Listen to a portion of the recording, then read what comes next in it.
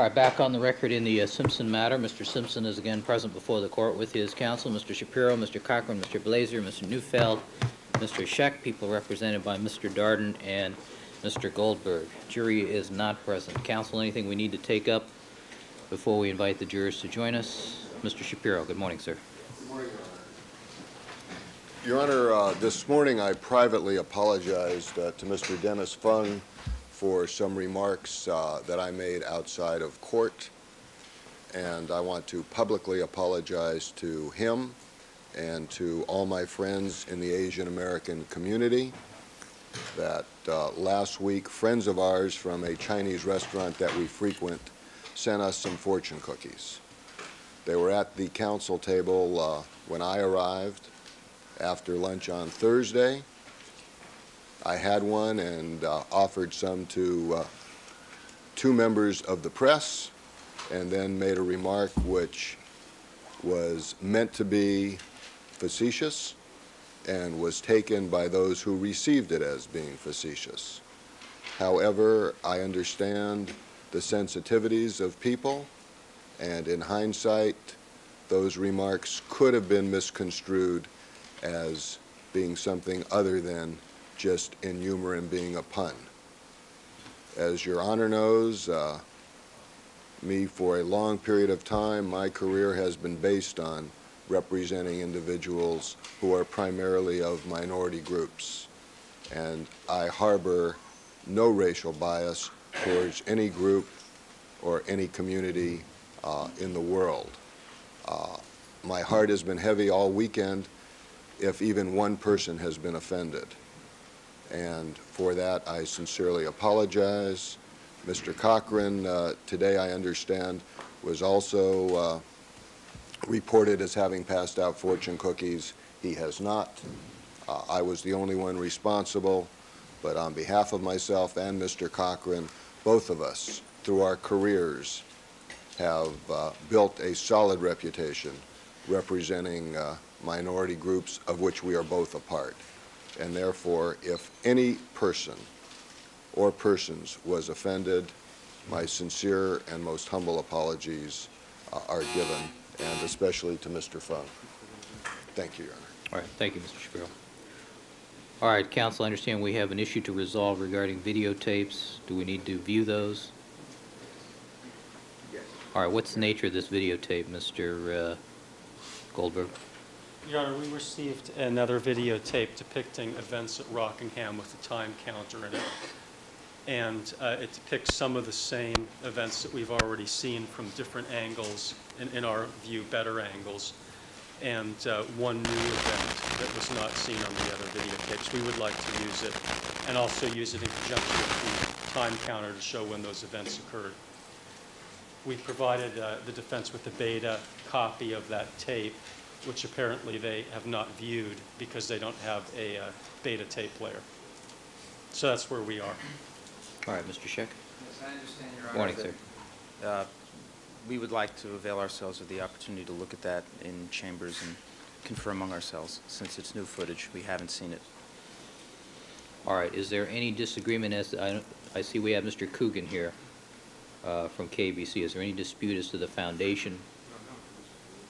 Or you don't know until you see it? All right, so we're going to have to sit and watch this for 25 minutes? I didn't hear what the answer was to dispute as to foundation. Was that for No, they indicated they wanted to see it first before we dealt with any foundational issues. All right, then we'll stand in recess until counsel have had the opportunity to review this new videotape. I'll make my VHS available to you. All right.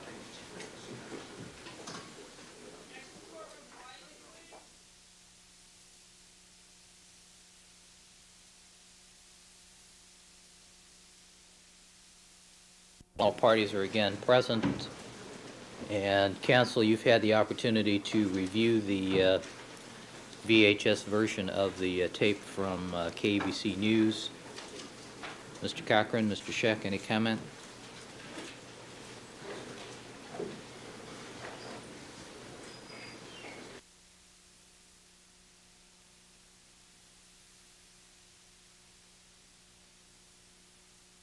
We've viewed the tape. It's certainly enlightening. In terms of the times, I think it's the best recollection of Mr. Coogan that in terms of the process by which he sets the times, he doesn't think it would be off by more than 30 or 40 seconds. Have an abundance of caution, but in an estimate that he, I think, doesn't believe would really be accurate. He has indicated it could be off as much as 5 minutes. Frankly, I think that we should go with his best recollection and stipulate in terms of exactly what he did. Do you want to stipulate, or do you want to have a hearing outside the presence of the jury? Mr. Coogan's here with his counsel. No, I'm just talking about the times. I'm saying he submitted an affidavit that said it could be off by as much as 5 minutes, but in talking with him, I think the prosecution will agree his best estimate is really no more than 30 or 40 seconds. So I'd rather go with that, because I think that's his best recollection. Mr. Goldberg, what's your position? Well, I think we should just go with what he said, and we could probably just ask him exactly what he said, and then stipulate to that, which is, I believe, that he looks at the clock in the station, which is apparently highly accurate, periodically, and sets his watch by that clock, so that his best statement as to how far off he is. All right, well, let me ask you about 30 this. seconds. Do we have the stipulation, or do we have to put something on the record? Well, I know we never had an opportunity to discuss it with counsel. Agreed on the time.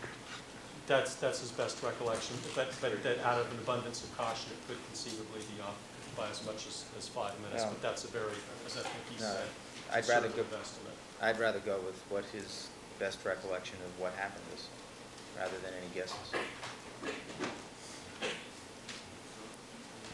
That's all. That's what I would propose to stipulate to. All right, is that stipulation acceptable to the people? The 30 to 40?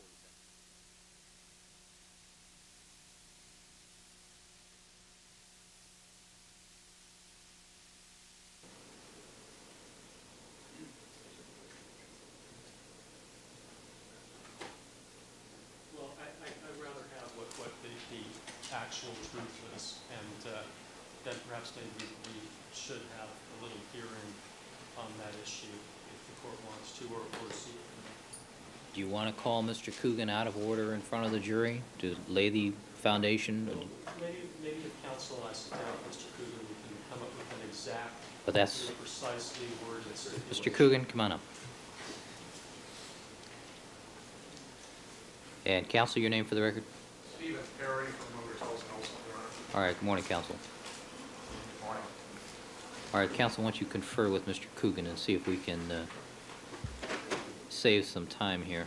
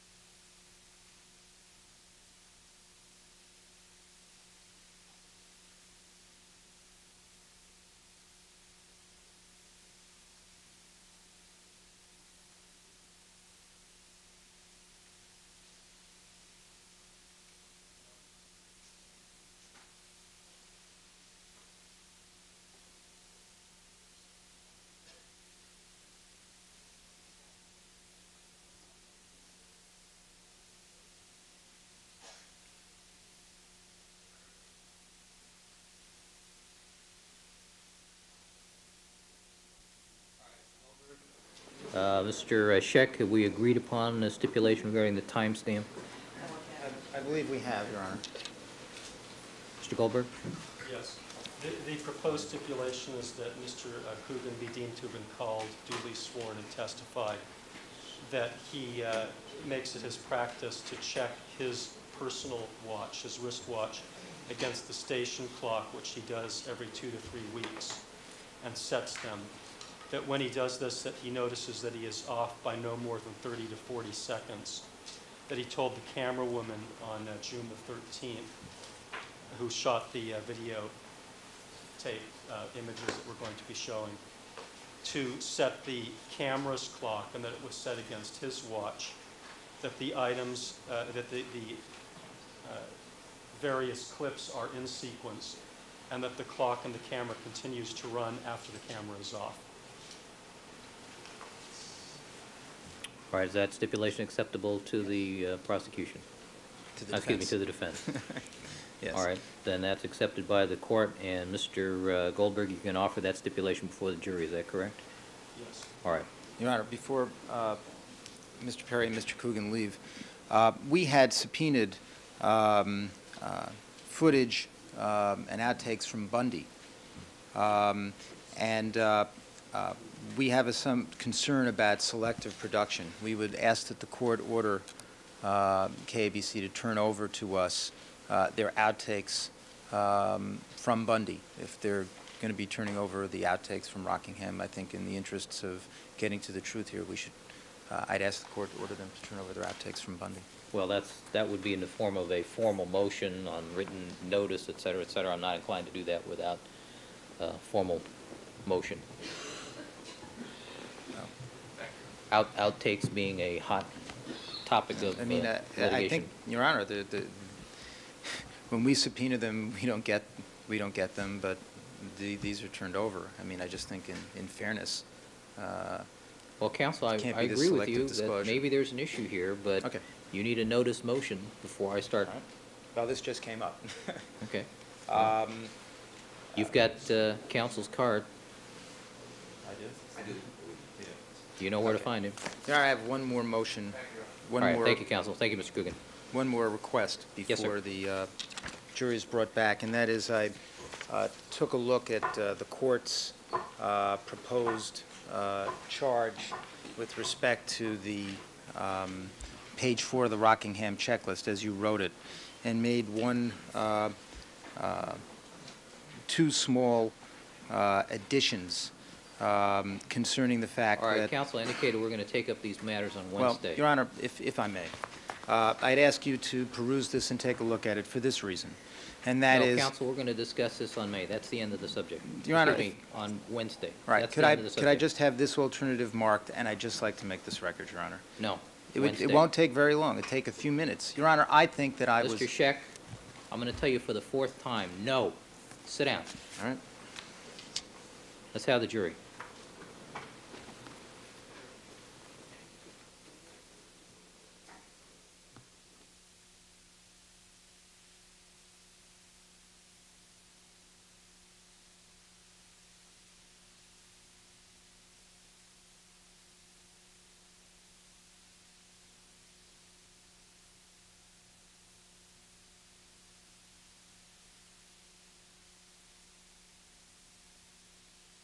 The actual physical custody of that.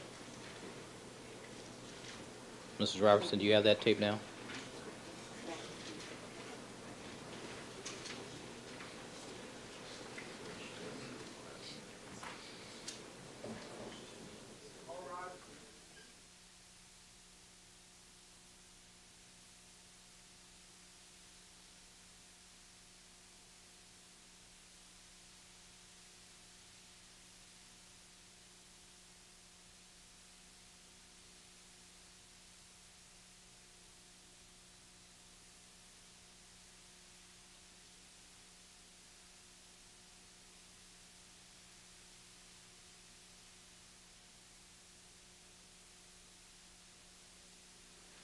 Let the record reflect we've been rejoined by all the members of our jury panel. Good morning, ladies and gentlemen.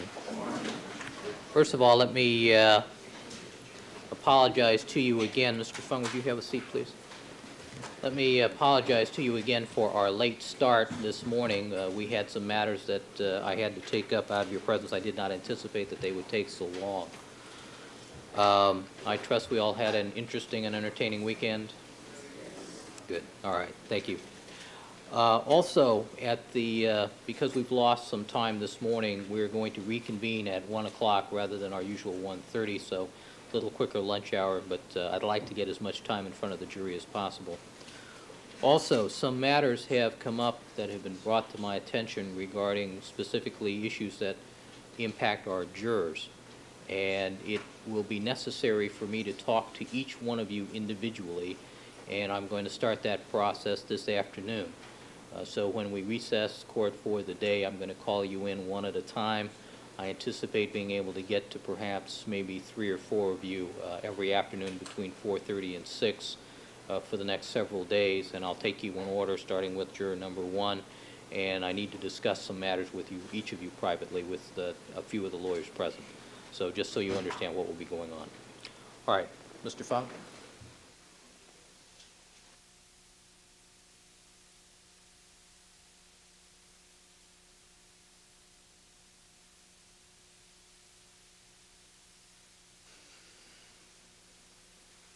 Mr. Dennis Fung is again on the witness stand undergoing redirect examination by Mr. Goldberg.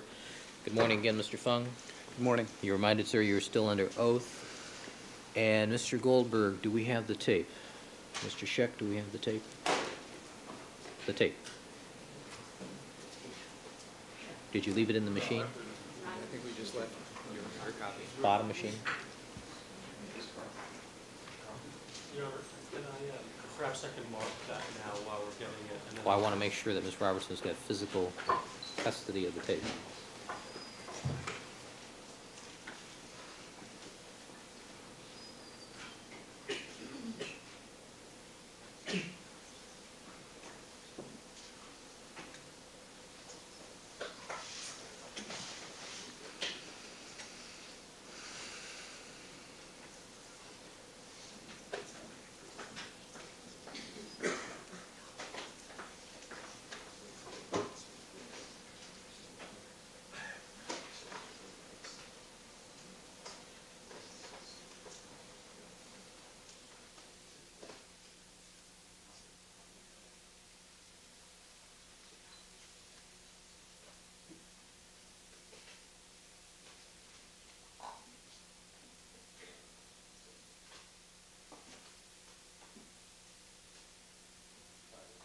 Advises me there is no tape in the machine.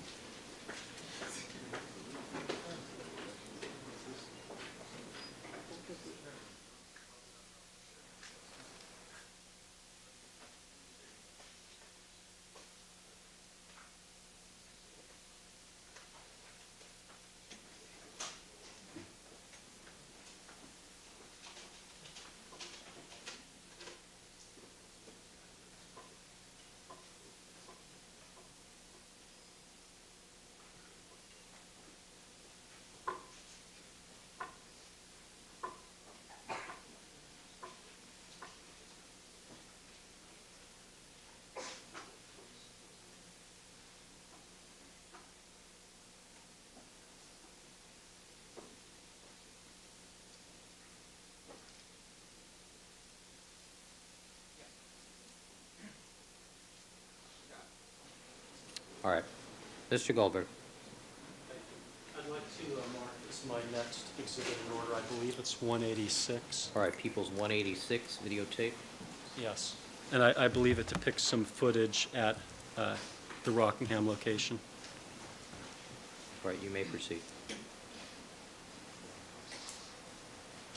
Your Honor, I wanted to show this tape as my next exhibit, but may I offer the stipulation now? Yes.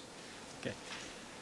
Counsel, will you stipulate that Mark Coogan of KABC be deemed to have been called, duly sworn, and testified that People's 186 is a videotape that was shot on June the 13th of 1994, that he makes it his practice to check his personal watch against the station clock, which he does every 2 to 3 weeks, in order to set them, that when he does this, he has noticed that he is off by no more than 30 to 40 seconds.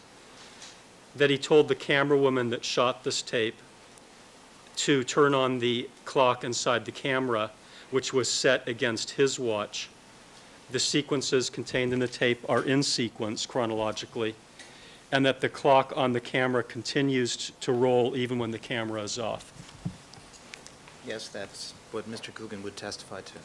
All right, stipulation is accepted by the court. Ladies and gentlemen, as I told you when we began the trial, a stipulation between the attorneys is an agreement between the parties as to certain facts. You are to accept those facts as being true. All right, Mr. Goldberg, you may proceed.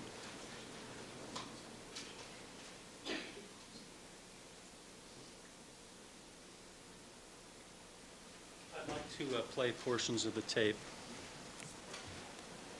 All right, and let's make sure monitor in the front is working.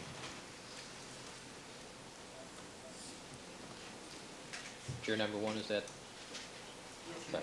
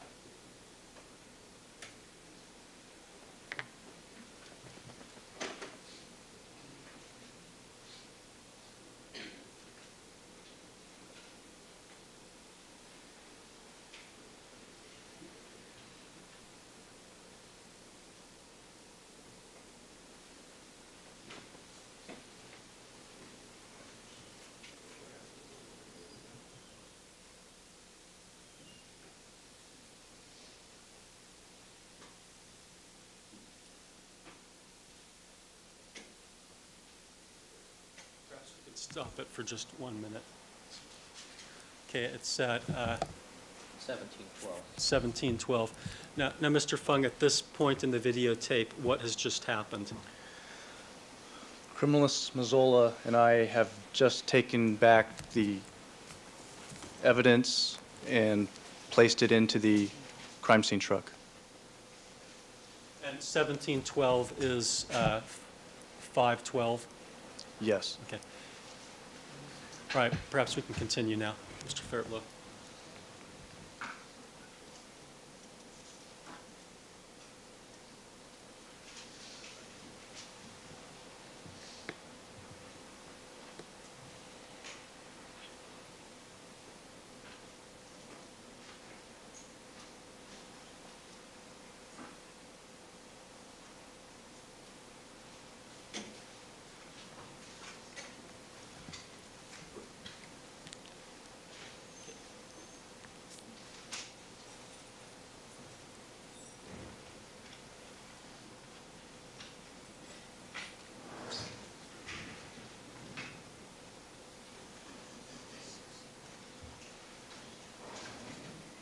Perhaps we can rewind that and take a look at that again. This is at 17:17, Mr. Fung, which would be 5:17 in the evening. Yes. Do you recognize anything about the item that Detective Van Adder was holding? Maybe we can rewind that again. Can we go slowly? Can we get it right when it flipped back? Right when the item flipped back?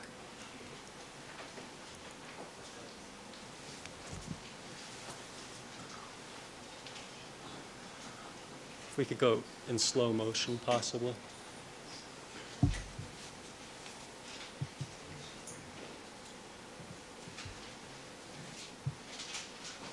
Now look carefully, Mr. Fung, for when the wind pushes the top of the item back.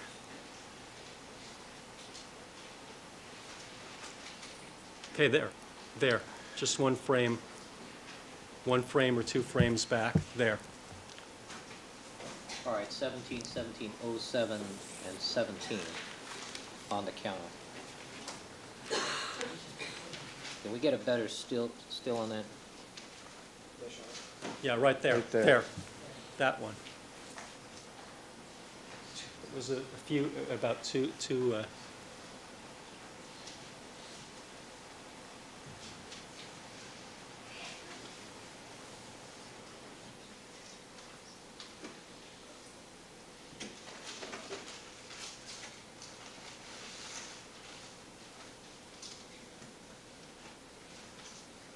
There.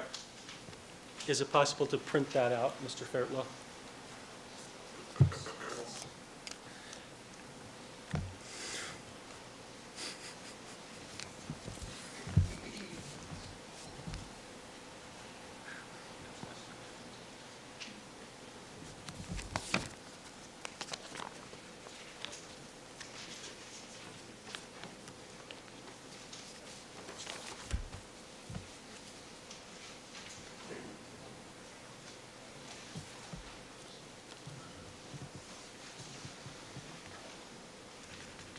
Your Honor, perhaps we could have the printout marked as 186A. All right, just so the record's complete, this is frame 171707 sub 20 on the counter.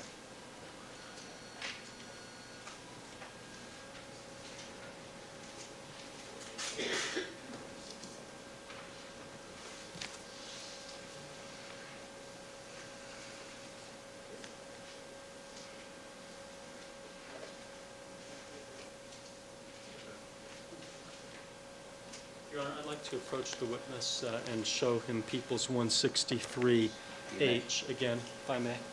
You may. Sir, I'm showing you 163H again. Can you hold up the item there that constitutes the type of gray envelope into which reference samples are placed and show the jury?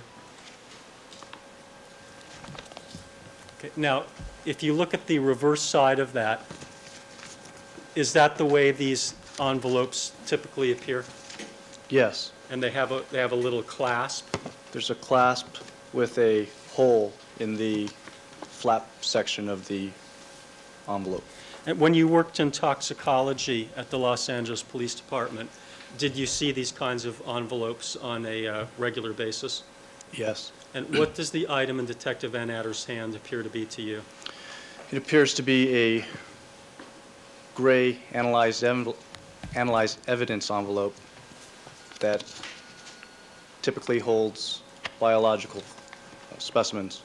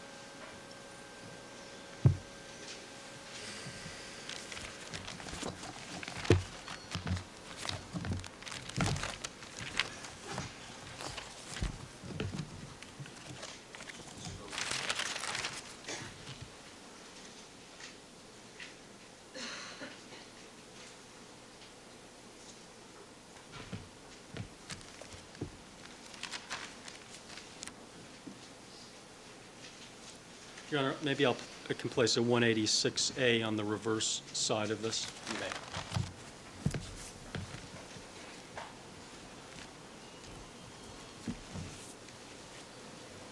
Okay. Let's continue with the tape if we can, Mr. Fairtwell.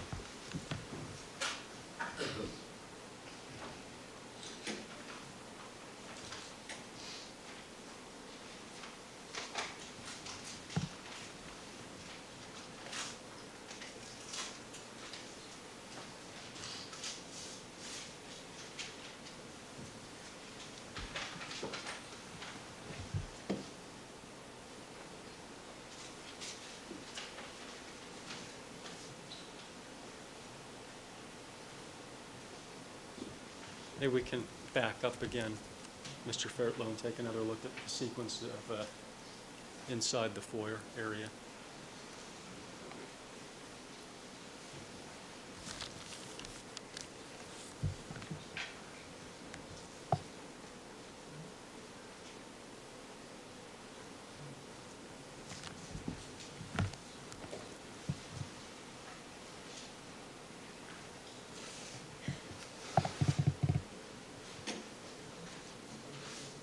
Stop.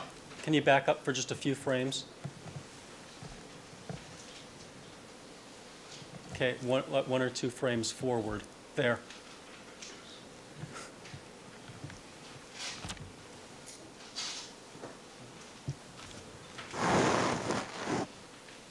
Can you go like 2 frames forward?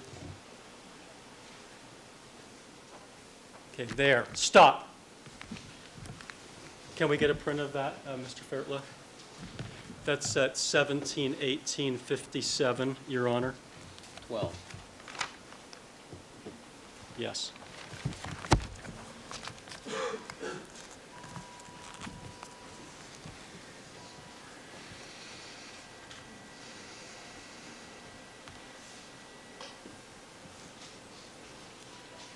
You want to mark the print out of this frame 186B?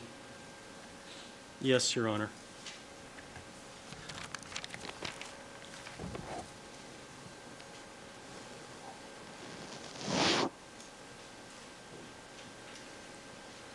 Now, Mr. Fung, did you have the opportunity to take a look at this videotape yesterday?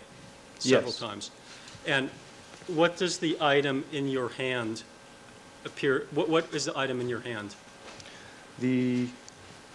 There are 2 things I am carrying. One is a plastic bag, and the other is an envelope. Did this refresh your recollection, sir, as to where you were at the time that you received the envelope from Mr. Van Adder? Yes, it did. Where was that? That was in the foyer at Rockingham.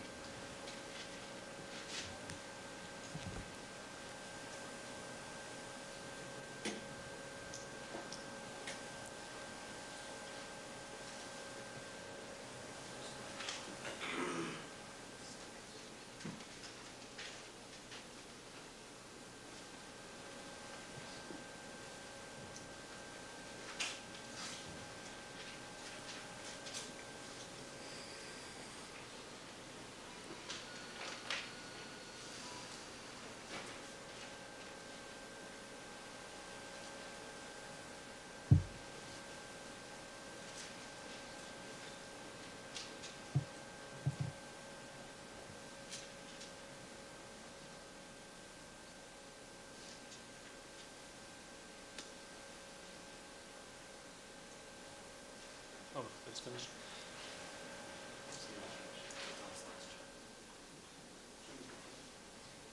Let's continue with this tape, if we can, very slowly. Mr. Fairtlow.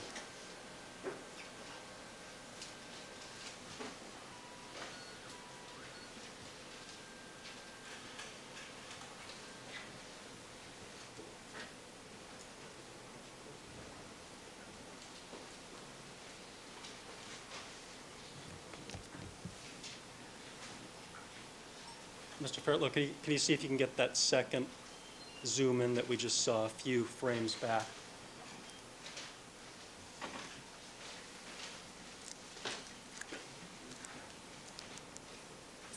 Right there.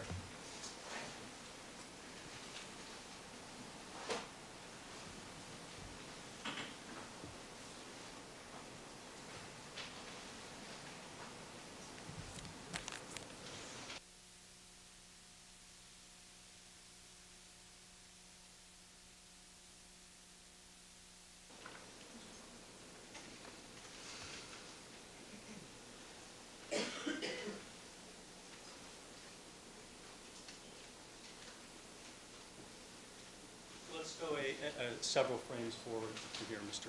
Fairtlow.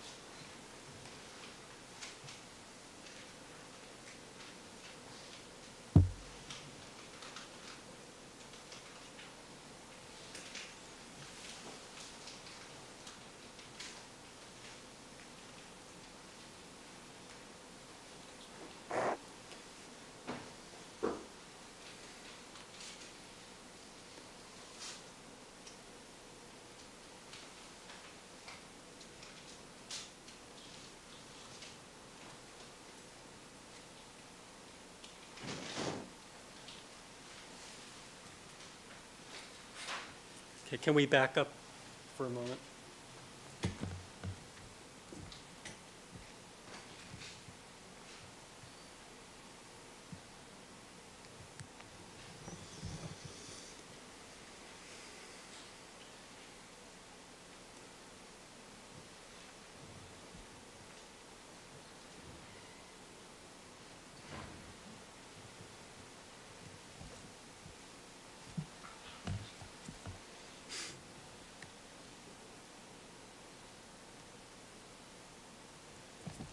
Okay, Mr. Fairtlook, can you see if you can clear up this image at 17, 18, 57, 17?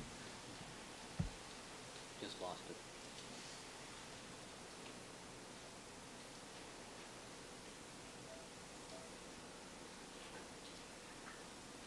Just a few frames before this. 17 on the last counter.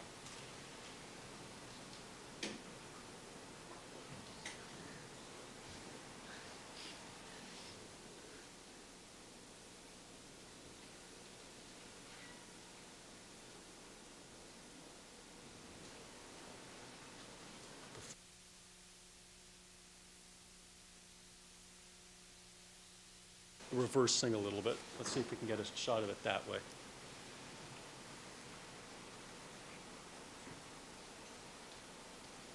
Isn't this the first sequence? No, this is the second sequence of the foyer. I think this is the first sequence.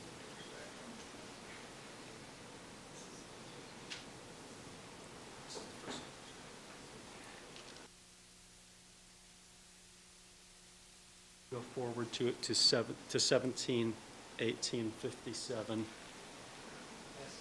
I mean,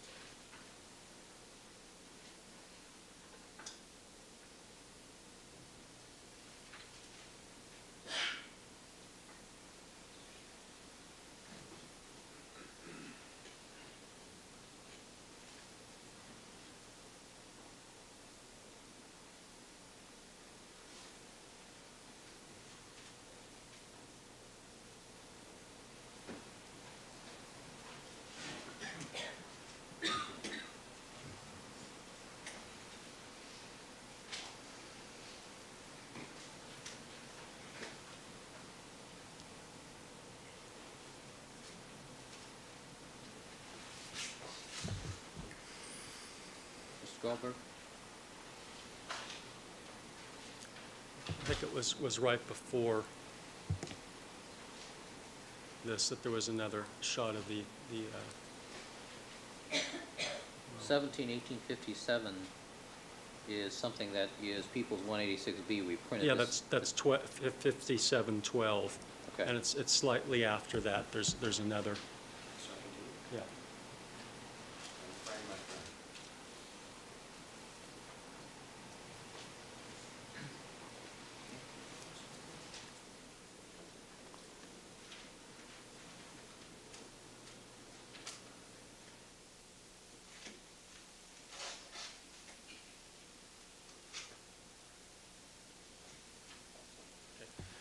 Here, let's do it this way. Let's start and just run it through in real time.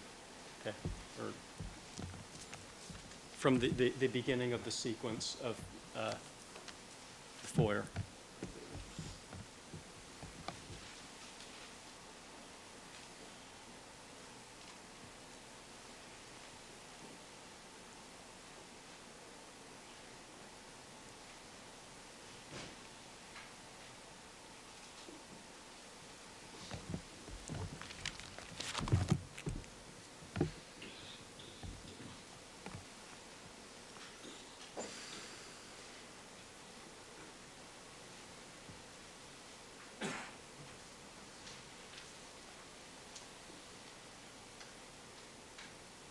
Okay, now we're at 17, 19, 40.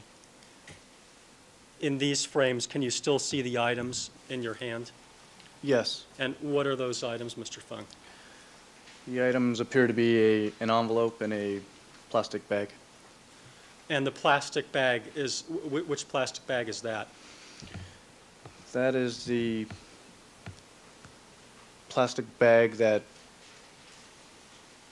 Miss Mazzola carried out to the crime scene truck on the second trip. Okay. And the envelope is, The envelope is the envelope which contained the blood vial given to me by Detective Van Adder. now, sir, the gentleman who has his back to the door, to the camera, do you know who he is? Yes, he's a LAPD photographer, Mr. Wilson. Now, That's referring to frame 17/19/4406. sir, as you sit here today, independent of what you've seen on the videotape, do you have a recollection of Mr. Wilson being there? I know that he was in the area, but I don't know how closely he was watching, From your own independent recollection? from my independent recollection.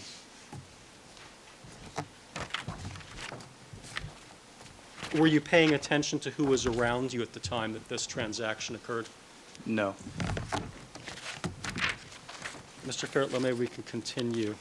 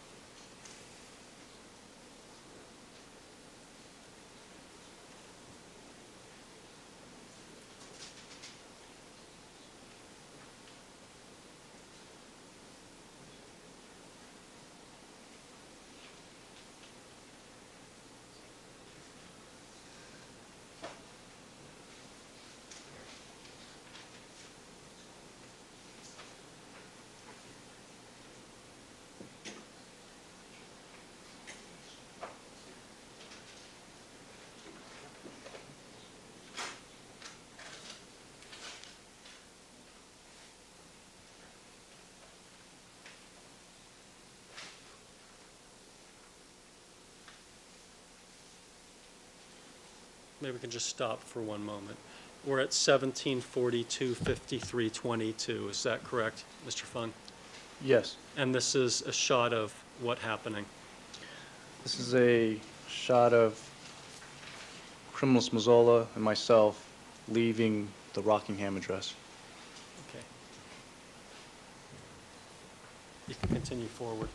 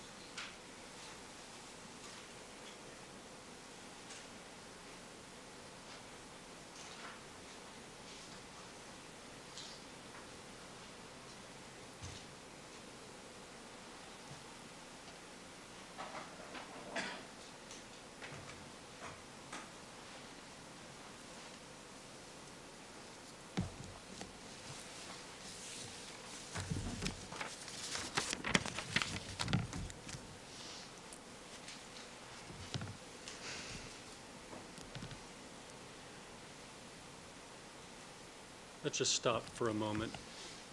Mr. Fung, do you have an independent recollection as you sit here today of placing the item that you received from Detective Van Adder, the envelope, into the plastic bag?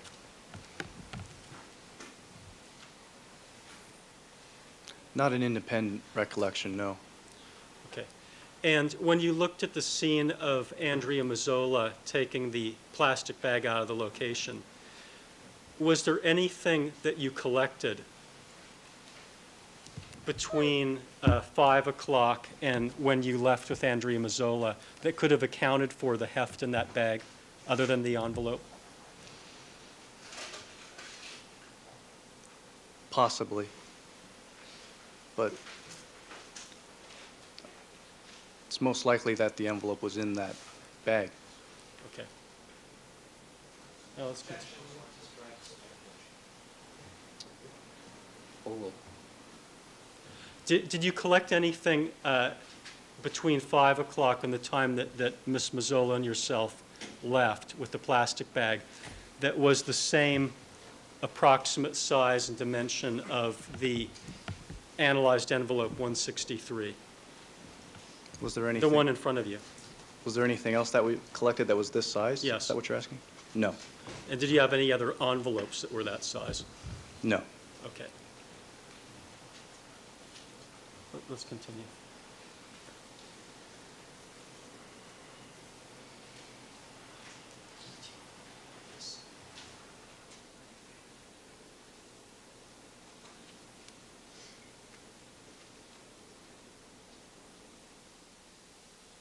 Your Honor, perhaps I think we've covered the scenes that I want to cover at this time. Mr. Fairclough, it's fine.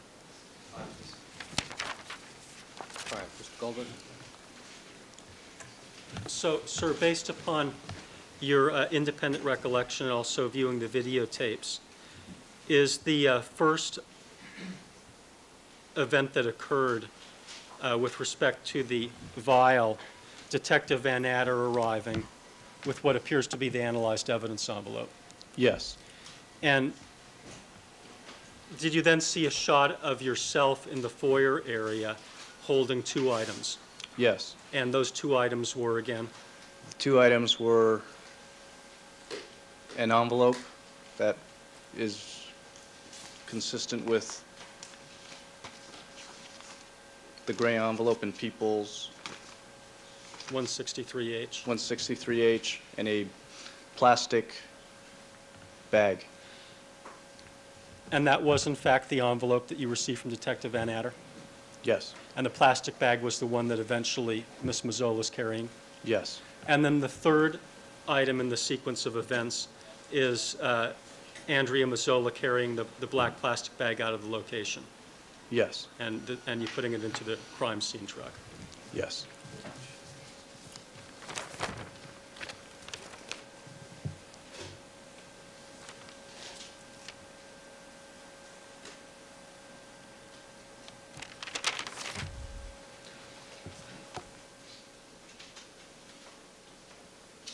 Thank you. I'm finished with that tape.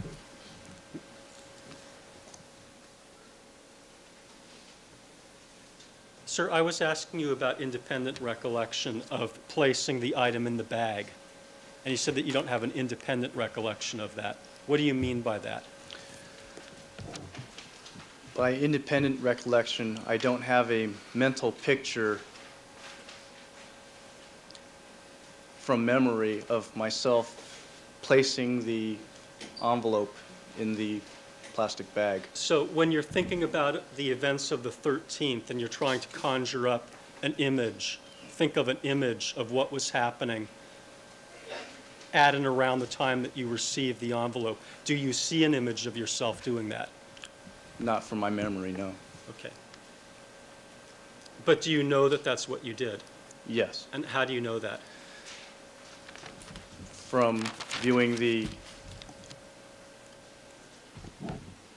videotape and piecing together memory that I do remember, that's what I have concluded that I did. Okay.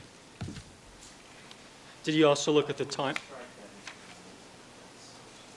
Speculation, I think the tapes and what the witness says speak for itself. Ogle. Thank you.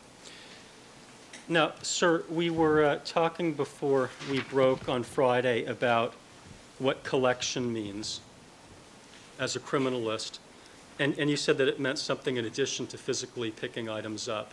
Is that correct? Yes. And did that include the numbering and the measuring phase? Yes. All right. And I asked you whether in your mind you participated, or whether you did participate in the collection of all of the items on June the 13th, all the biological evidence. And what was your answer? The answer was yes.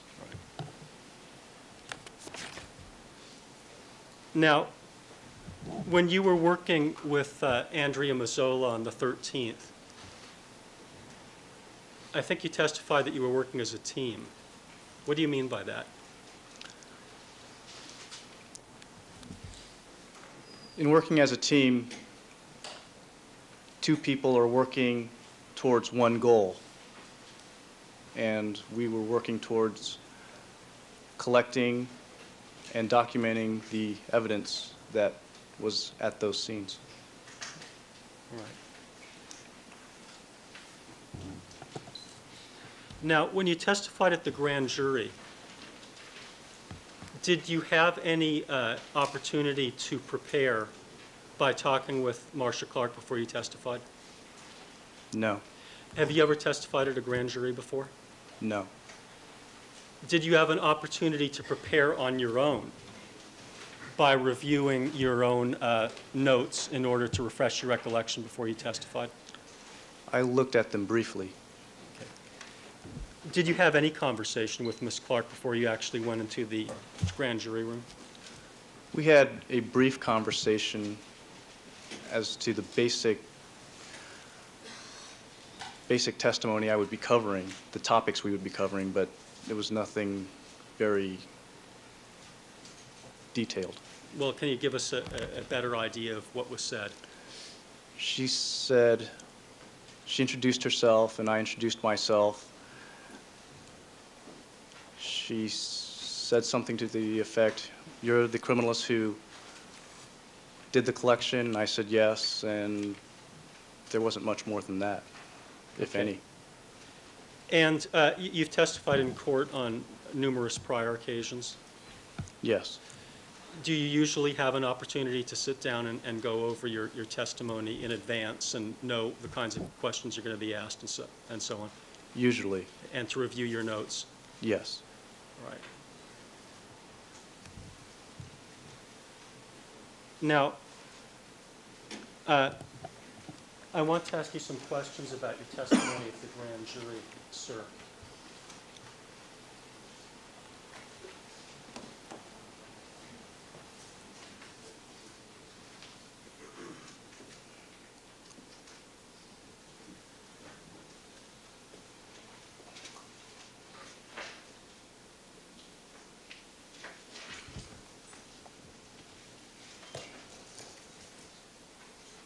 And counsel, I'm going to be looking at page 390 of the grand jury transcript.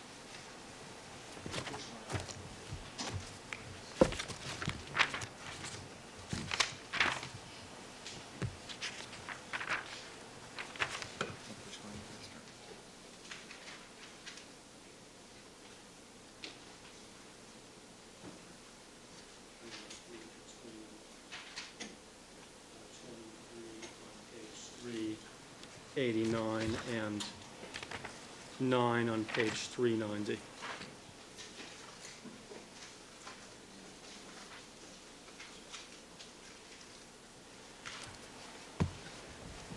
Sir, you have since had an opportunity to go over your grand jury transcript testimony. Yes. Okay, and at the grand jury, did you give the following answers to the following questions, starting on page 389, line 23? Question: with respect to the blood on the car shown in photograph A of Peoples 5, as well as B, and the blood behind the Ford Bronco shown with number 4 in the photograph, C, and the blood shown in photograph F on this exhibit, and in photograph, that same drop of blood shown in photograph D of Peoples 2. In fact, all of the blood recovered as shown on the markers in Peoples 2, in G and F, as well as 5 in photograph G and H. Did you recover all of those from the scene for further analysis? Answer: the ones labeled with the numbers, yes, I did. Question: how did you recover them? Answer: I recovered them in the manner described before, where I would wet a cloth swatch or several cloth swatches if needed, apply it to the red stain, and then let the stain transfer onto the cloth swatch. Do you remember giving those answers to those questions? Yes. And when the question was asked, and how did you recover them? Did you believe the questioner wanted to know how they were recovered or who did it? I believe the questioner wanted to know how it was done. Were Not who you did it. trying to mislead anyone when you talked about in the first person, I did it? No.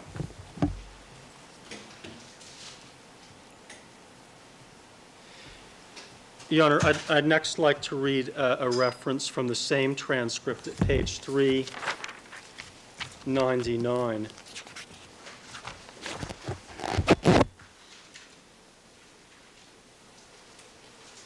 Starting at what line? Starting line 5 through line 12. And Your Honor might want to take a look at that because that's going to bring us to another issue, if the court has the transcript.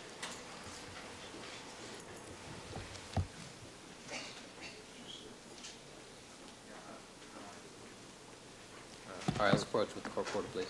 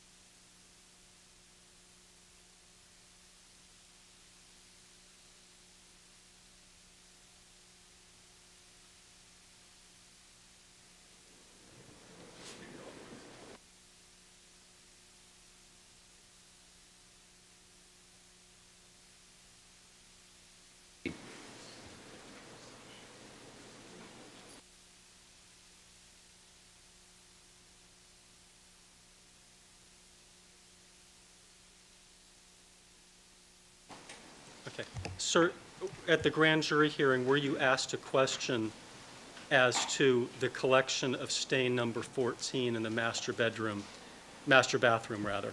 And did you say that we collected that stain in the master bathroom? Yes. And when you said we collected it, who was this other person that you were referring to? I was referring to Criminalist Mazzola. And was there a follow-up question of who is the other person? No. Okay.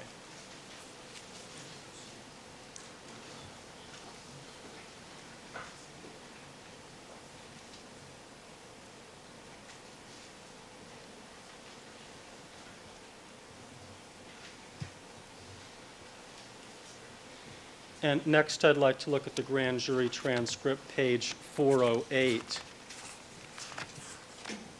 at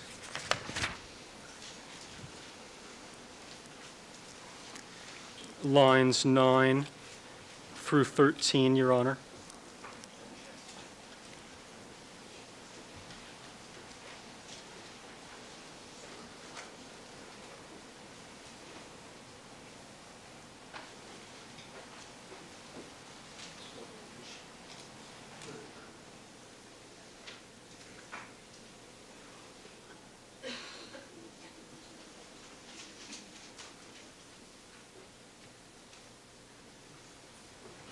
Thank you.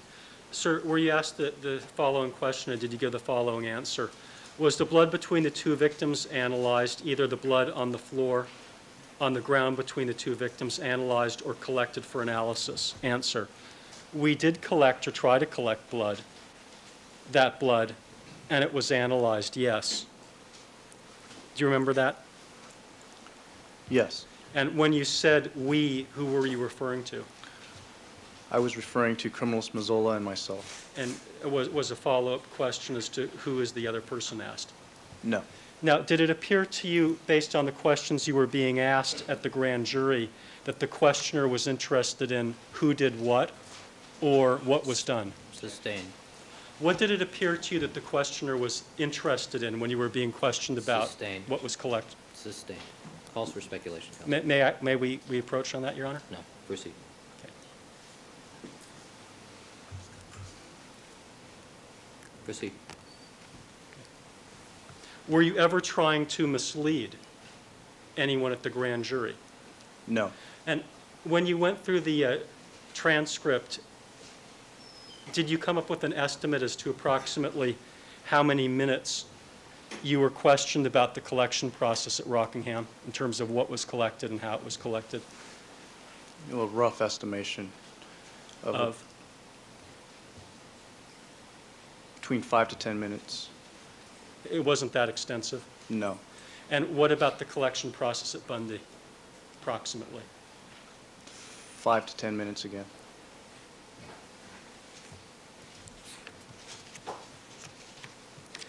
And in your review of the transcript, were you ever asked specifically who, the question who did this or who did that in terms of collecting evidence at Bundy No, not specifically. or Rockingham? No.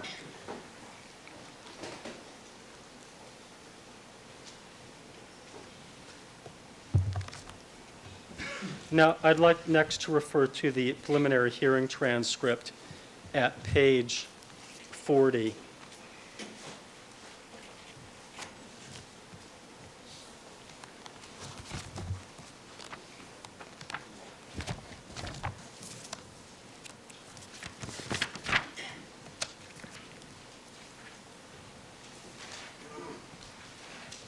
At lines 5 through 10.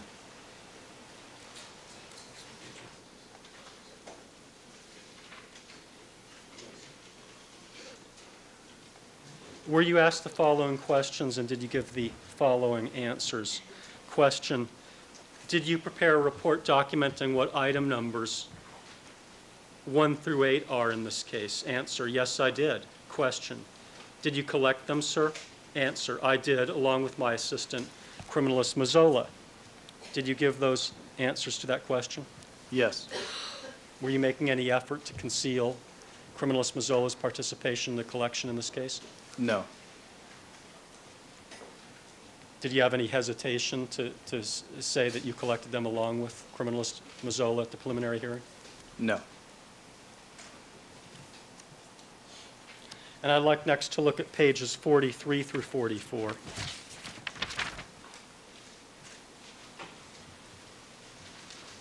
Lines 27 on page 43 through line 3 on page 44.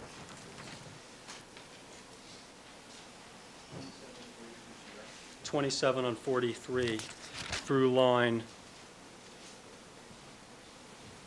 3 on page 44.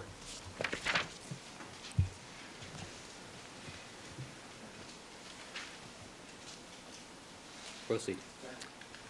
Proceed.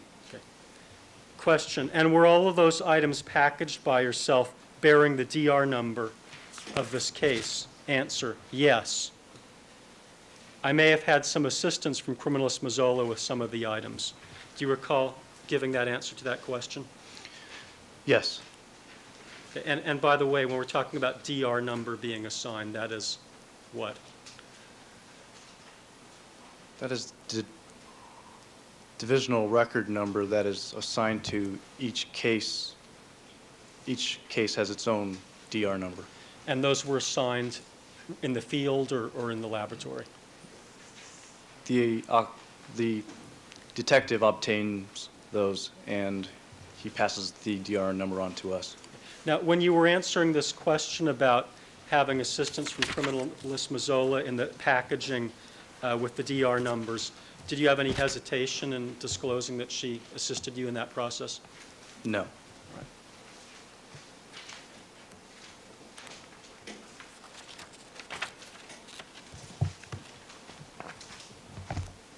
I'd next like to refer to what we've been terming the Griffin hearing, which happened on August the 22nd of last year at page 52, excuse me, page 538.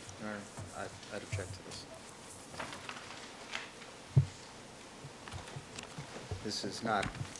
All right, let me see counsel to sidebar with the transcript.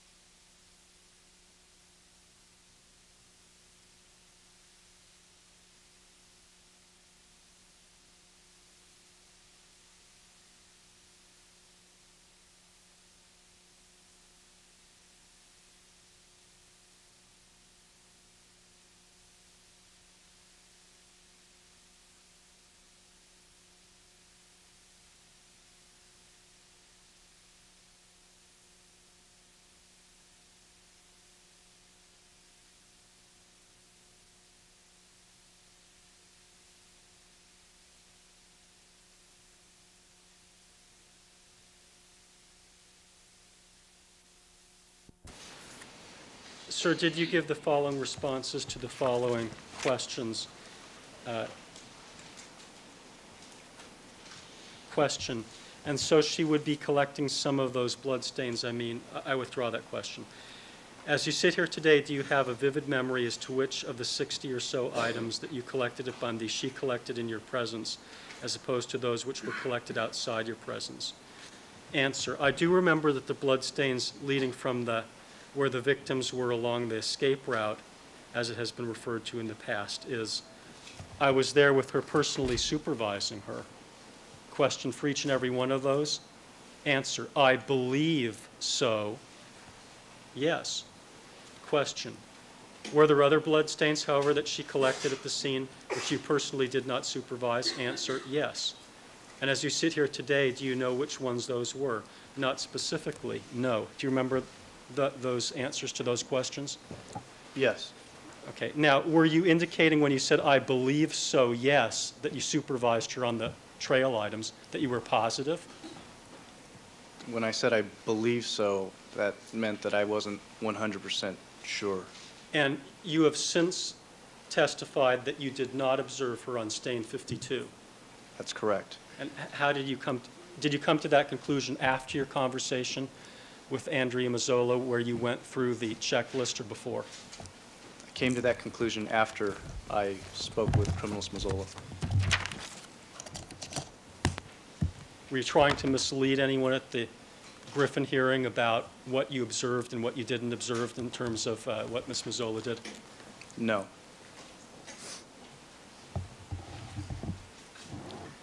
Now, in this case, you also filled out property reports documenting the evidence that was collected on June the 13th. Is that correct? Yes.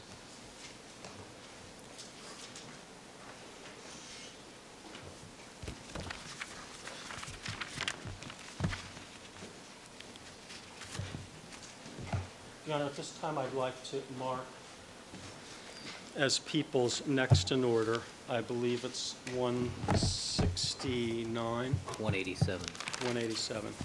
Okay. Thank you. Sorry.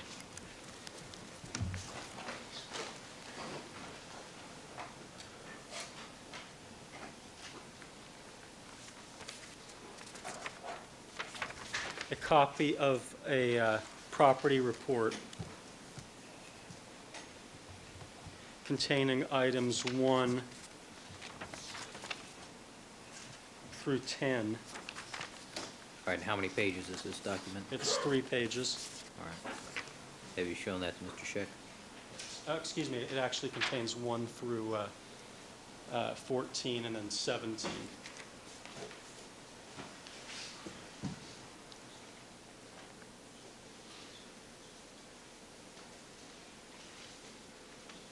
All right, proceed. And I have another report that I'd like to mark as People's 188. And it contains items 35 through 37. How many pages? It's also 3 pages. All right, 188.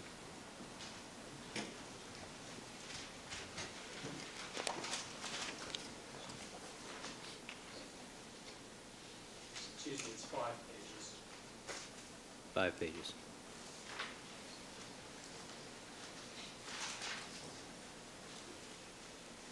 Proceed.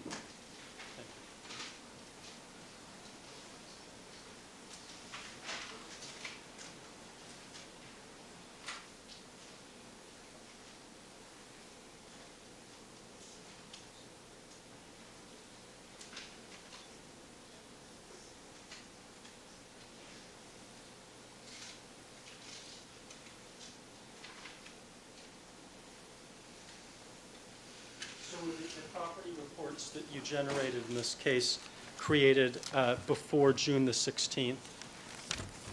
Yes. And that was before your testimony at the grand jury? Yes. I'd like to direct your attention to the report that we've now marked as 187 for identification. Your Honor, I just put a 187 up on the top of the report and circled it. All right. And specifically page 3 of that report.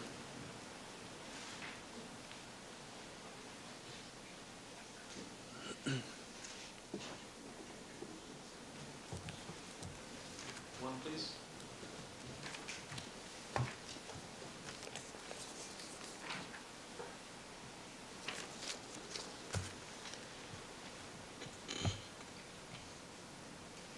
Sir, on this report, did you write that items 1 through 11 were collected by criminalists Mazzola and Fung on 6/14/94 at 360 North Rockingham? Yes, I did. And did you subsequently write another document to change the date to 6/13? Yes. Right. And when you wrote this document, did you have any hesitation to list criminalist Mazzola as being one of the people that collected the items with you? No. I'd now like to direct your attention to the next exhibit that we've marked, People's 188, the fourth page.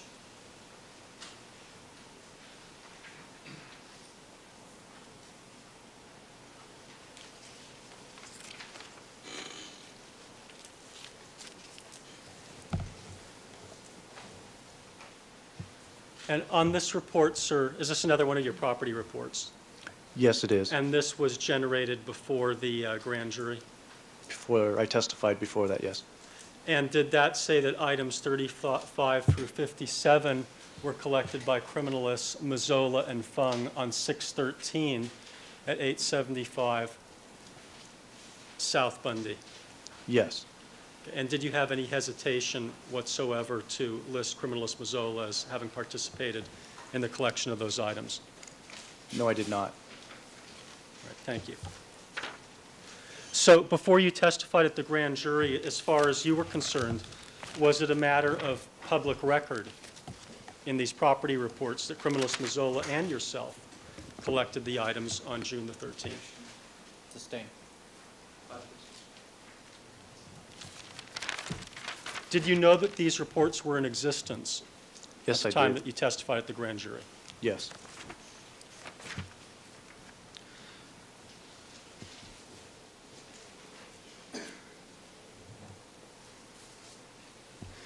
Your Honor, I'd now like to mark another exhibit.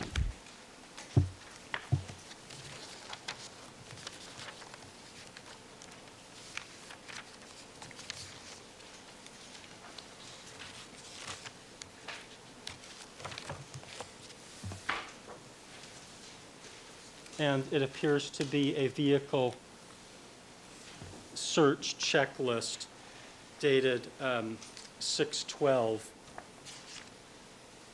And it's L21 through L31 as People's 189. 189. How many pages, Mr. Goldberg?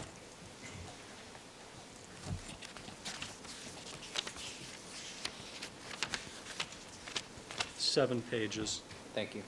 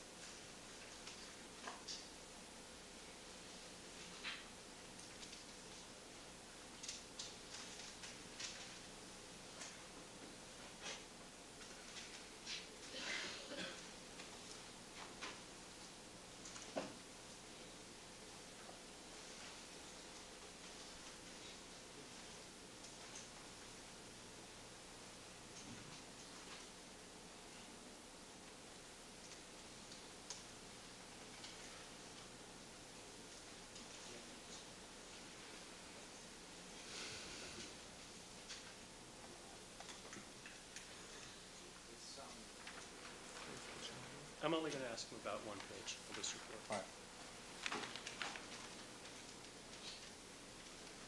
Proceed. You may. Before I put it on the elbow. Sir, can you just briefly look at this exhibit and tell us what that is?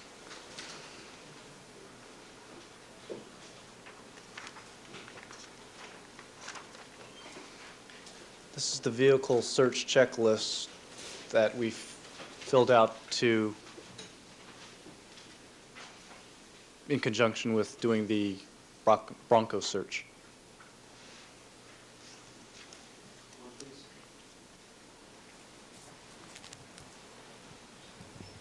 Sir, this says 6/12. What date was this filled out on?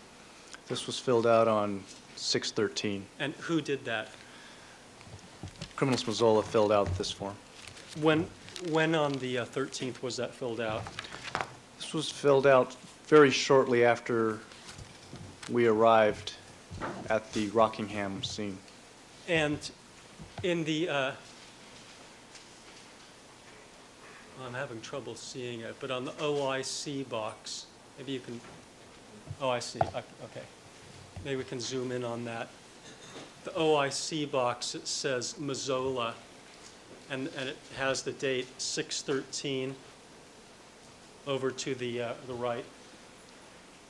Yes, it does. And then under that, it actually says assistant's name, D. Fung. Yes. Now, how much after you arrived at Rockingham was this document actually filled out? Not more than 5 to 10 minutes. Did you have any conversation with Ms. Mazzola about who to put in the OIC section or who to put in the assistant's name section? No, not on this form. Right. And when did you first become aware that she was the OIC as listed on this form and that you were the assistant? Listed as the assistant. When I was reviewing the notes at some later time, I looked at that and noticed it then. Did you ever make any effort to change that? No. Did it bother you that Andrea Mazzola was listed in the OIC position? No. Did it ever occur to you to ask Andrea Mazzola to write up a new form to switch the names, to put yourself in the OIC position and switch her to assistant? No. Okay. And did you know that this document was in existence when you testified at the grand jury? Yes, I did.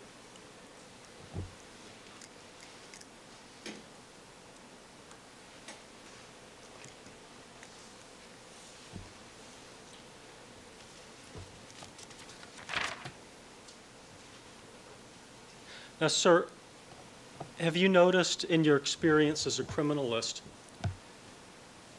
when someone asks you the question, did you collect a particular item of evidence, in a case where you were working with a criminalist one who may have done the actual physical picking up, have you noticed any particular habit that you have? I haven't finished. Leading, Hold on. argumentative. Not yet. Do you have any habit with respect to how you answer that question?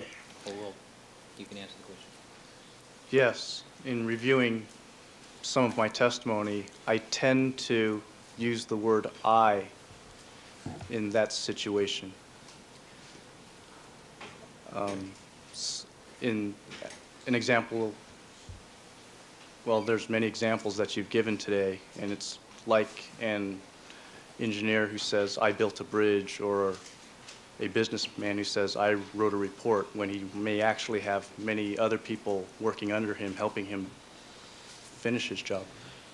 Did you have the opportunity to review portions of your trial transcript in this case and see yourself following that practice? What's the objection? The objection is, Legal basis? the basis is, I believe it's Legal ground. 2 words. leading, compound, and assumes facts not in evidence.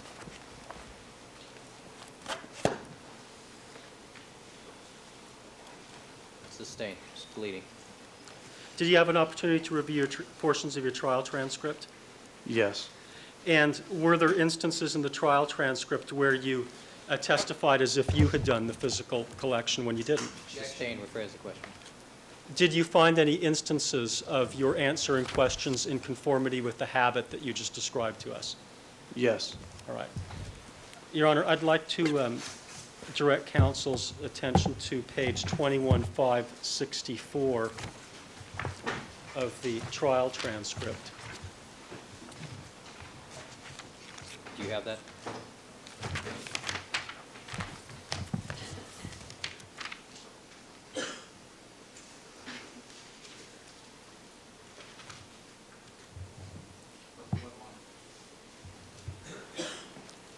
What line, counsel? Excuse me one moment.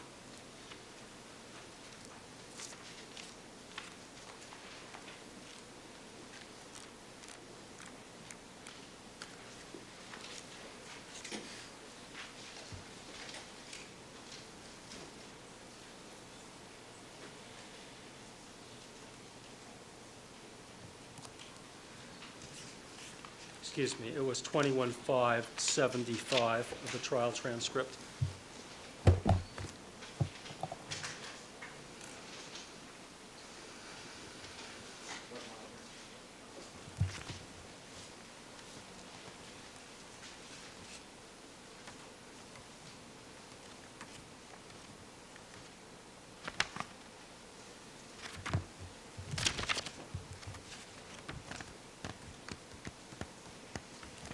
I know some pages appear to be missing out of my trial transcript, Your Honor. May I just have one moment? Certainly.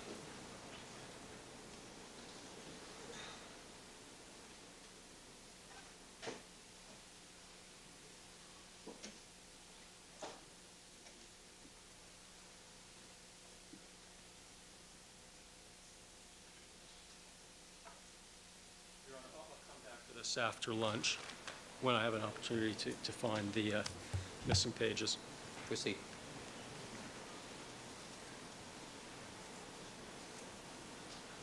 Sir, after you were cross-examined by Mr. Scheck about this issue of the grand jury transcript and the issue of whether or not you wanted to conceal the existence of Andrea Mazzola, do you remember that? Yes. Were you trying to be careful to specify who physically collected what? Yes. And during the cross-examination, did you notice that you were still at times testifying in conformity with your habit of using the term I or making it sound? Sustained. Did you notice that even after then you were testifying at times in conformity with your habit? Yes. Objection. Leading. Move to Sustained. strike. Stricken. Jurors to disregard.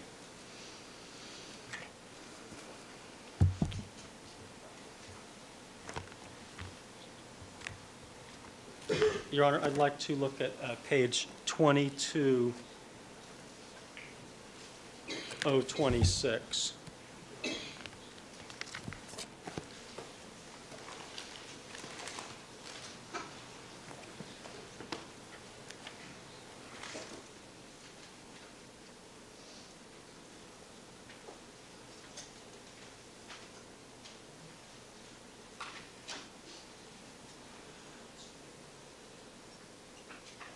What line, counsel? Okay, it's lines 23 through 25.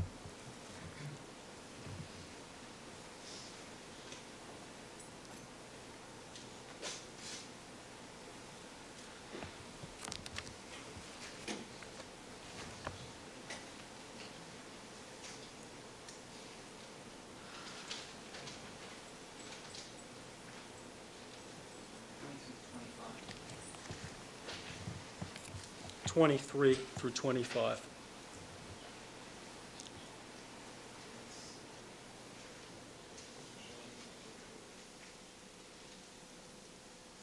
Proceed. Do you recall giving the following answer to the following question? Question, Mr. Fung, did you ever collect a pager in the caged-in area? Answer, yes. Do you remember that? Yes. Okay, were you trying to suggest that you personally picked up that item? No. And had you earlier testified on direct that Andrea Mazzola had picked it up? Yes. Right.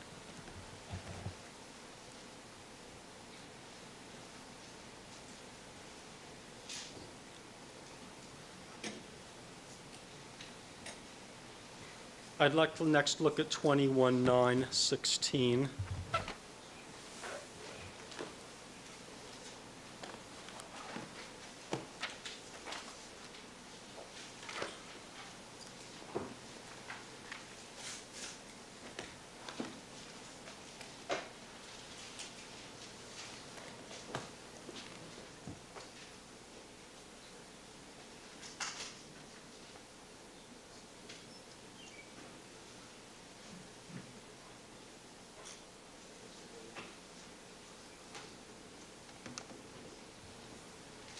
What line, counsel? It's lines 1 through lines 26.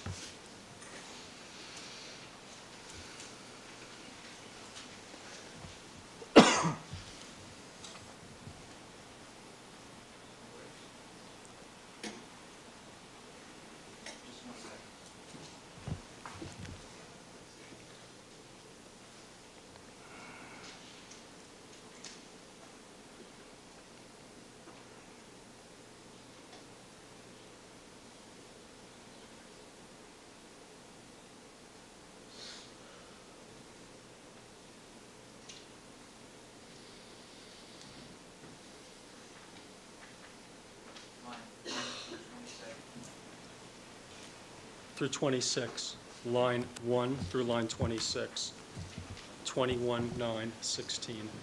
Proceed. Thank you. Question. Now, did you, in terms of how you and Ms. Mazzola approached this, did you perform any what is known as phenolphthalein tests on those blood drops? Mr. Scheck, did you? Answer, yes. And was that one of the first things that you did? Answer, it was one of the things that we did. Question, all right. Then in terms of approaching these red stains, there is one that I think is item number 1, the one on the door, is that correct? Answer, yes. Question, and before you swatched that stain, you did a presumptive test on it? Answer, yes. Question, all right. And before you took a picture of that stain, you did a presumptive test on it? Answer, I'm not sure which order that occurred in. Do you recall that line of questioning and those answers? Yes. And did you, in fact, perform a presumptive test on it physically? I don't recall if I personally performed it or if Criminalist Mazzola performed it. Did you physically swatch it? I don't recall if I did or not. Okay. And did you personally take a photograph, or did someone else do that? Somebody else took the photograph. When you answered the question about the picture, were you trying to lead Mr. Scheck to believe that you personally took the photograph? No. And why was it that you testified in this fashion? I was trying to answer his question as to what was done, not who did what. Okay. And next, I'd like to refer to one last portion of the transcript at 22-331, lines 15 through 25.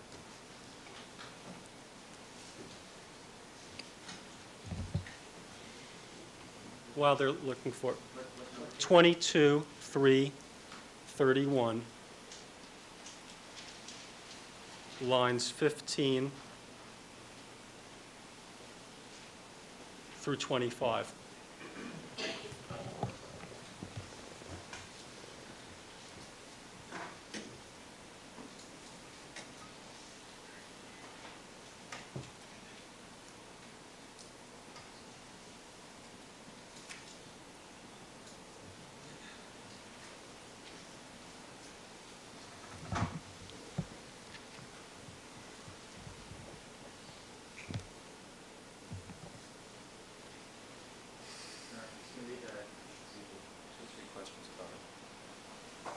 Mr. Goldberg?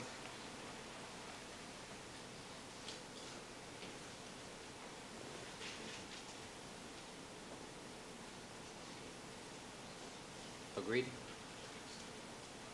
Yeah, I don't see it. The other one pertains to what I'm about to read. Proceed.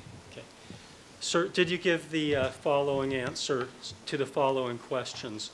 On June 13th, you collected 112, which is 47, right? Answer. I would object and ask you to take a look at the previous questions. I thought he was going to do it. Thought you agreed to do that. Oh, I didn't know that the court. Okay, I'll read it. On lines 1 through lines 26, did you give the following answers to the following questions? Well, it starts with an answer, but to please Mr. Scheck, we'll read that.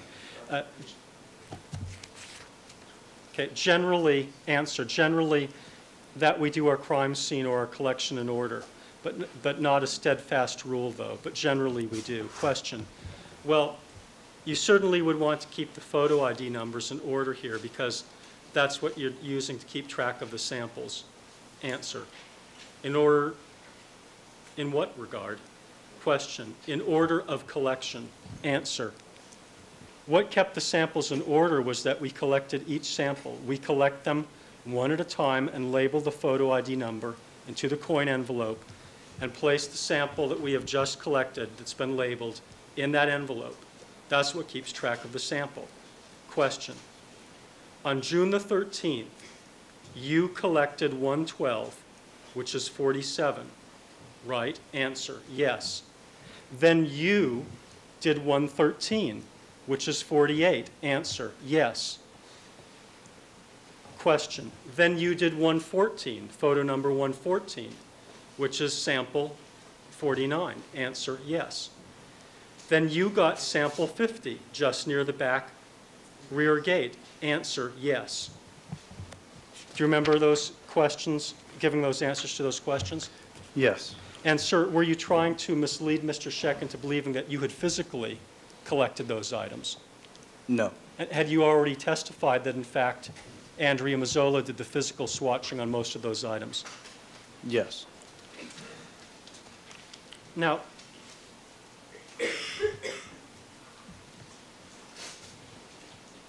sir, how difficult is collecting a stain? Collecting a stain is not very difficult. The actual swatching of a stain is not very difficult at all. All right. And is this something that, in your experience, detectives sometimes do? Yes. Is this something that a layperson could be trained to do? In a matter of minutes. Have you seen crime scene technicians do this who are not criminalists? Yes. Now, when you testified at the grand jury about you swatching the stains,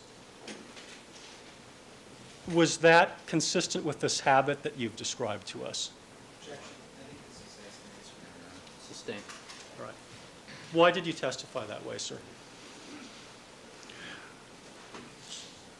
I was answering the questions as to what was happening, not who. I didn't think the topic was who did what.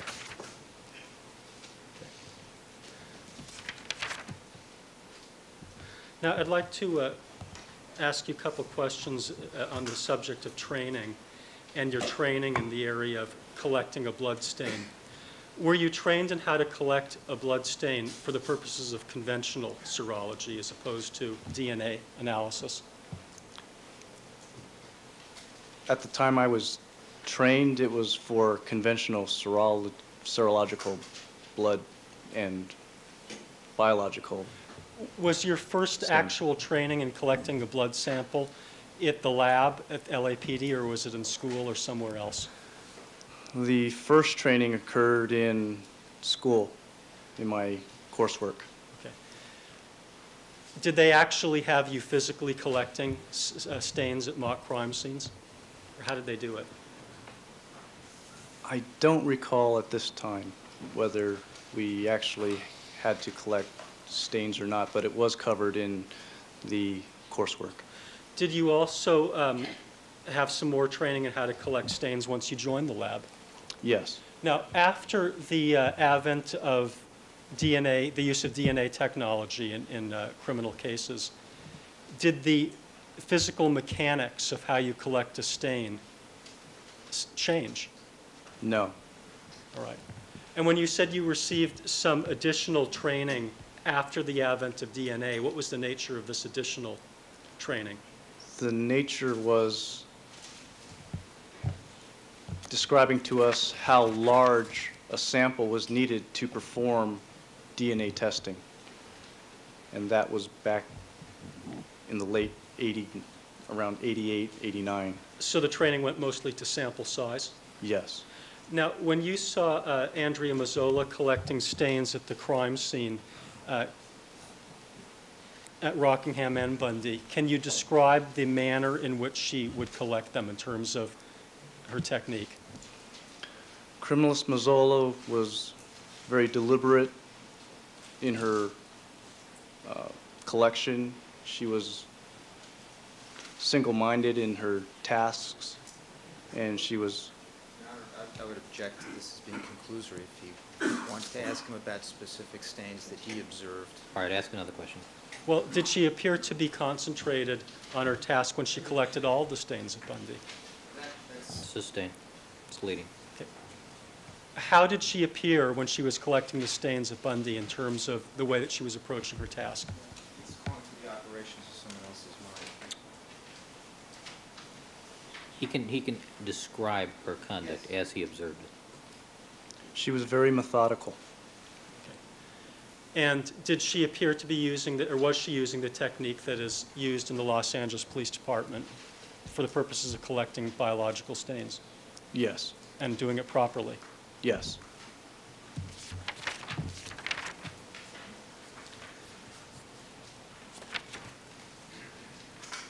Now, going back to the Bundy location, you were asked about a videotape that depicted an item that was being passed between yourself and criminalist Mazzola. Yes. And have you had an opportunity to look at that videotape now several times? Yes. Perhaps we can see it's Defense Exhibit 1082, the clip of the tape.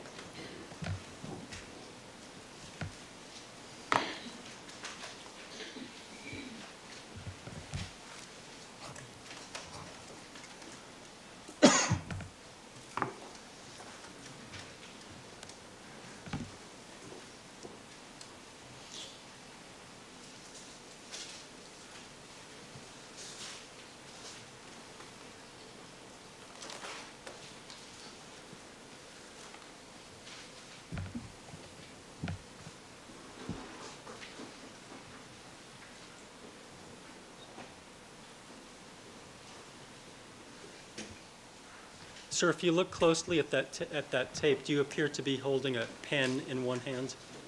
Well, yes. All right, I was about to try to get the counter number since that's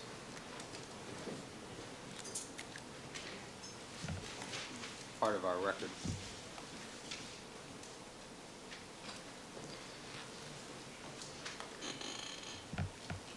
All right, we're looking at the segment. It's at 1334, approximately. Proceed. Sir, and is that item the eyeglass envelope as was suggested by the defense? In Criminalist Mazzola's hand right here? Yes. No, it's not. And when I say the eyeglass envelope, I mean the eyeglass envelope without any packaging on it. Is that what you meant? It's not the envelope itself, no. Does the eyeglass envelope, if I may approach the witness, it's Peoples 32 for identification, have some blood stains on it? Yes, it does. And do you see any blood stains on the item that's depicted in the defense exhibit 1082? I can't make any out. All right. When you recovered the eyeglass envelope, was it relatively crisp as the item in 1082, or did it look somewhat as it does now? Objection. Description of crisp. Sustained. What did Further it look question? like when it was recovered from the crime scene? The envelope appeared pretty much the way it appears as it does now. And it already had blood on it at the time that it was collected? Yes. Now, sir, in this particular photograph, are you wearing gloves? No, I'm not. Do you have any practice that you follow in terms of when you wear gloves and when you don't wear gloves at a crime scene? I personally wear gloves only when necessary, and that's when I am about to touch an item of evidence or I'm going into a very, very bloody scene. You don't wear Portion of gloves. the scene. Why don't you wear gloves 100% of the time when you're at the crime scene? For me, when I am not wearing gloves, it makes me that much more conscious not to touch things for prints. And I tend to be very careful when I'm wearing gloves, or at least when I'm in my thought process, when I'm wearing gloves, I would be more likely to touch something because I would think that the gloves would protect the item from prints.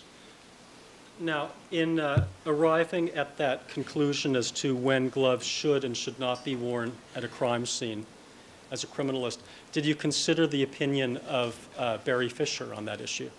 Yes. And that was the same text that was cited from earlier during cross-examination? Yes. I'd like to cite from page 21 of Mr. Fisher's text at, that's the third edition. Maybe I can approach the witness. Want to show that to Mr. Scheck, please? I think he has.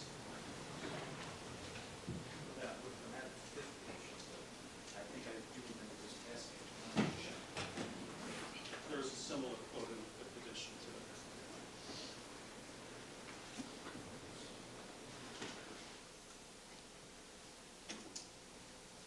That may have to lend counsel my third edition.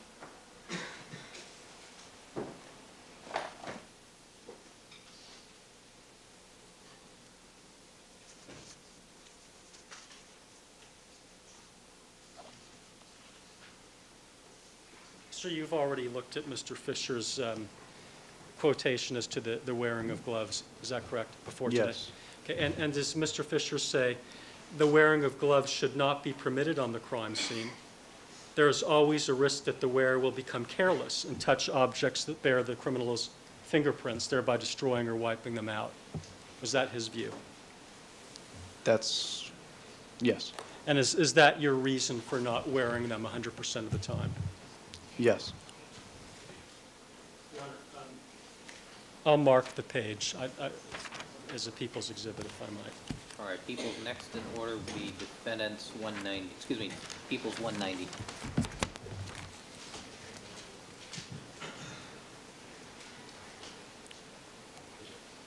And that's page 21. Third edition. Third edition. Yes, Your Honor.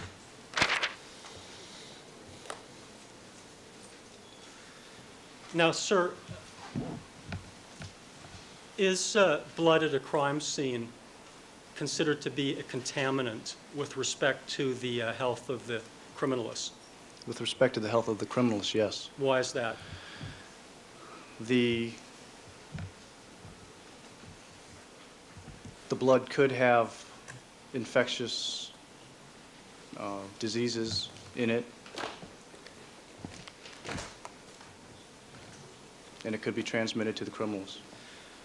Would you touch an item that had visible blood on it, sir, with your bare hands at a crime scene?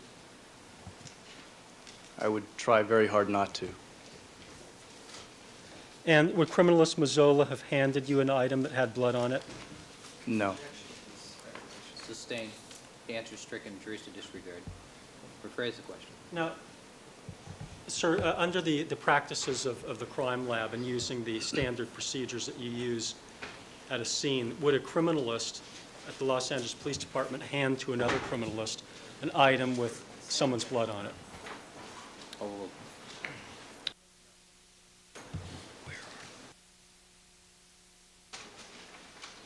Now, sir, directing your attention back to the exhibit, the eyeglasses in front of you, what is the brown paper bag that's contained in that exhibit?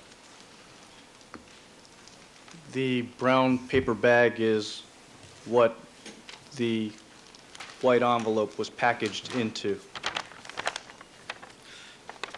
In looking at the brown paper bag, were you able to see what type of a bag that was? It was a number 4 size bag. And the Los Angeles Police Department has various assortments of bags. Yes.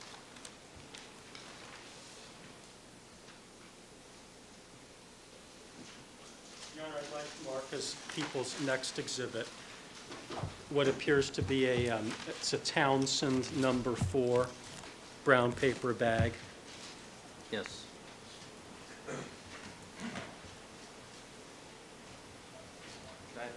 You may.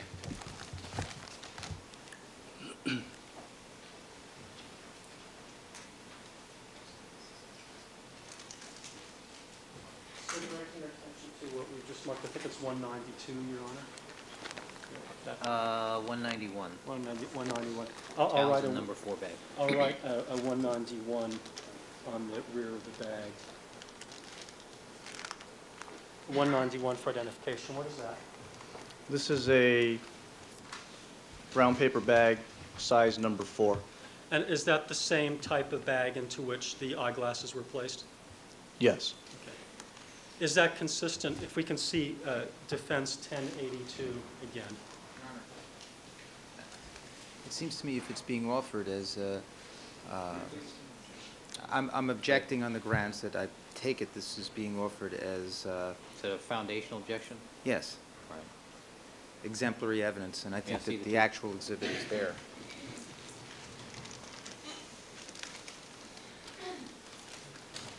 Thank you.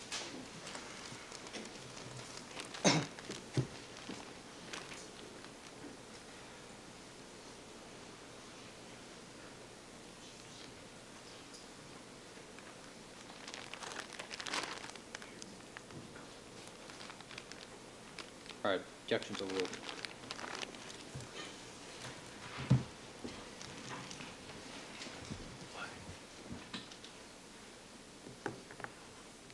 If I could just have a couple more questions before the noon recess. It won't take that long. Two. Okay. Sir, is the item that's depicted in Defense 1082 consistent with the item that we've just marked, the paper bag, the Townsend number 4? Yes, it is. Okay, thank you. I think we can wrap it up now, Your Honor. All right, ladies and gentlemen, we're going to take our recess for the morning session. Please remember all of my admonitions to you. Do not discuss the case amongst yourselves. Don't form any opinions about the case. Do not conduct any deliberations till the matter has been submitted to you. Do not allow anybody to communicate with you with regard to the case. We'll stand in recess until 1 o'clock. All right, let me see counsel at the sidebar with the court reporter.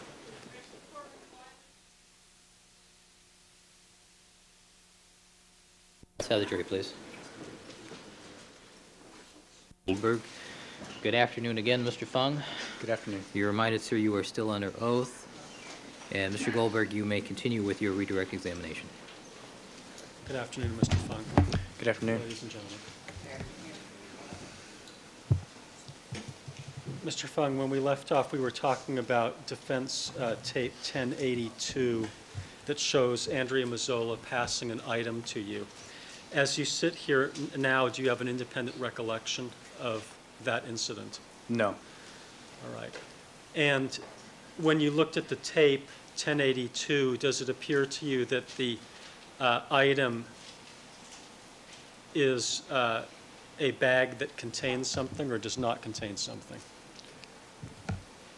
The object does not appear to have any bulk to it. It appears to be a flat object. But are you certain, based upon your practice at a crime scene, that you would not have taken the envelope Let me finish the question. had it not been in a package, had it simply been in the condition that you saw it in court with the blood stains, with your bare hands? Sustained. Rephrase the question. Sir, would you have done that? Would you have taken that eyeglass envelope with your bare hands? Objection. Calls for speculation. Sustained. Rephrase the question. Using your practice, your customary practice at crime scenes, would you have grabbed that item, the eyeglass envelope, with your bare hands? No. And are you certain of that? Absolutely. Now, at one point you testified that you believed that the coroners had left the location at the time that was depicted in that scene on that defense tape. Do you recall that? Yes. What made you think that the coroners had left? In my experience, coroner's personnel leave very soon after moving the bodies and placing them in their vans. And I do not recall having seen any coroner's personnel after I had seen them put the bodies in the vans that day. I just didn't recall seeing them. Had you waited to commence your collection process until after the bodies had been removed from the location? Yes. And by that I mean put in the van. Yes. All right. And based upon your experience in processing crime scenes, can you think of any reason why the coroner would remain, the coroner's representatives would remain? Sustained. Calls for speculation. Well, it also goes to his state of mind, Your Honor. Calls for speculation. At the crime scenes that you've been in the past, are there reasons, are there things that the coroners have to do at the crime scene after they take the bodies and put them in the coroner's vehicle? Sometimes they have to get information from the detective, but I haven't seen that happen very often. Okay, so you've processed about 500 crime scenes, you said? Yes. And in your experience, does the coroner almost always leave as soon as the bodies are in the vehicle? Very soon after, yes. Now, were you paying attention when you were involved in the collection process, and by that I'm including numbering and measuring the various items, were you paying attention to activities that other people were engaged in around you? No, I was concerned with doing my job. When you were involved in the collection process, were you trying to keep track of where the coroner's representatives were, or if they were even there? No. To this day, do you have any independent recollection of them being there? No independent recollection, no. And do you have any reason to believe that they were there other than the one clip of videotape that you saw with what appears to be the pant leg of one of the coroner's representatives in it? No. Only the videotape shows that they're there. Okay.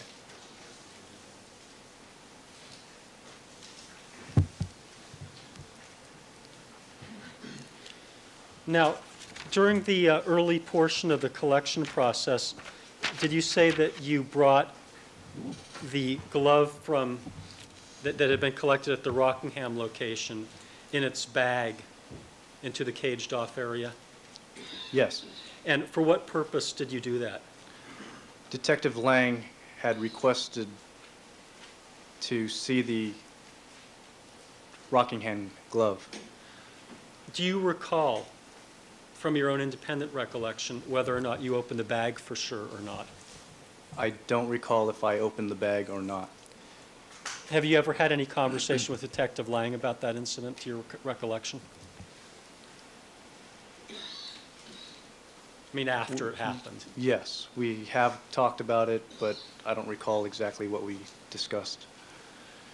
Do you know or happen to remember whether Detective Lang said that the bag was closed at the time? Objection. Sustained. Limited for his state of mind? Sustained. Now, if we were to assume hypothetically that you brought the bag into the caged-off area and opened it, what kind of danger, if any, would be posed in terms of contamination of the evidence? Just by merely opening the bag, Yes. something from me, like my hair or something, could fall into the bag. What about cross-contamination with the crime scene? I'm talking about that as a danger. As long as I left the glove in the bag and was very careful opening the bag, I wouldn't see any real possibility of any cross-contamination. At the time that you brought that glove to the location that that we've described as this caged-off area, did you believe that there was some legitimate investigatory reason for doing so? Yes. Did Detective Lang tell you what it was? Objection. So he can say yes or no without saying what was said. He did give some indication as to why he wanted it there, yes. Well, that was my next question, and it's not being introduced for the truth of the matter asserted, but the effect on this witness's state of mind. Your Honor, I actually tried to elicit this. What?